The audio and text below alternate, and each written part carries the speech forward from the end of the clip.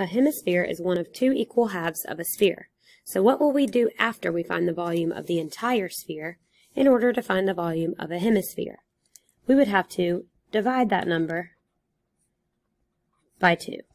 So remember, our formula for volume of a sphere is 4/3 pi r cubed. So to solve this, we would do 4/3 pi times 5 cubed, and then divide by 2 at the very end. So let's plug that in. So the volume of our sphere would be 523.33, and then when we divide that by 2, we would get 261.67 centimeters cubed for the hemisphere. So just remember, when you're looking at a hemisphere, always remember to divide by 2. Take your regular sphere formula and divide it by 2 at the end.